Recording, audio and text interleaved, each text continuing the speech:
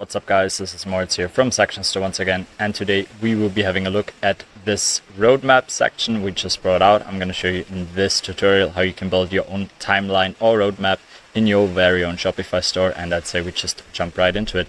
I built it for my About Us page right here, so I think it's a really nice add-on for this section, and it really shows what happened with the whole development of your brand. And yeah, let's get started. First thing I did for it was downloaded the Section Store app in the Shopify App Store. You can get it there completely for free. Then I headed on over to the Shopify admin area where I opened up the app, and then you just have to click on Explore Sections. And if you're not familiar with the app already, you can either search for the app under newest releases, and if you found that video a bit later, just use the search bar for that. So you can simply click on that, and for installing it, you do have to pay a little fee of $9, but that doesn't mean it comes with a subscription fee or anything. That means if you bought it once, you're going to own it forever, and I think at the end of the day it's a pretty good deal. You're going to save yourself a lot of time, and you're not going to need a developer or whatsoever. So I do think it's a pretty good deal. So yeah, after successfully getting the section, head back to the main area of the app by just clicking on Section Store, because before you can actually start, you have to add the theme. You have to add it to your theme. In my case, it's the Dawn Light theme, and then simply open up the theme editor. I've done so here already, and that is the one you saw in the beginning of the video.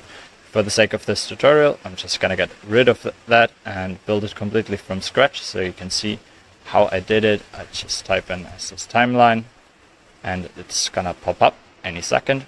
So that is going to be the default version you will be seeing right here. And I'm just gonna save it up real quick. You should always do that if you integrate a section in the first place to not cause any errors. And after successfully loading it up, we will change all the colors to our leggings, so it's gonna get fully customized. The first thing I would like to do is actually add a little timeline right here. So I'm gonna type in our roadmap.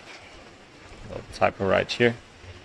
Let's fix that real quick and center the whole text. And as you can see here, you can pretty much customize everything. All the items and texts are customizable. You can even decide on which side you want to have them, and the circles and their position is also changeable. So we could make the circle a little bit bigger. Let's just do it for the sake of this tutorial. And the next thing we want to change is all the colors right here. So I'm just gonna quickly steal the color we used in the testimonial. So this is that one. So we will make sure all the colors will be the same in this section. So I'm just gonna click on it real quick and scroll all the way down again, where we will decide the different color options. So we will change that as well, and that one too. The item title color is something we would like to change, and the date color as well, so it all lines up with the rest of the design of our store. And the final thing we have to change is the card color. Actually, let's just chug it in right here. And to actually make it look pretty, of course we do need pictures, so that is going to change as well. So to change the pictures, we can click on the blocks right here. We can also change the date of that and the little text. So we could also reverse it. So it's going to be on that side, but we would like to have it on that side, so it all makes sense.